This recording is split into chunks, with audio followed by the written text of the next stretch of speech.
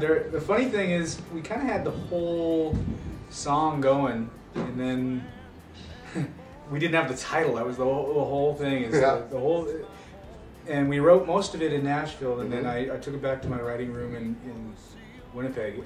You know, I have a writing office right on Portage and Main. It couldn't be any more urban than that in Winnipeg, anyway. In Winnipeg. And can't be any more Winnipeg than that. I remember waiting for a bus and thinking, man, but before I get home, it's got to be done.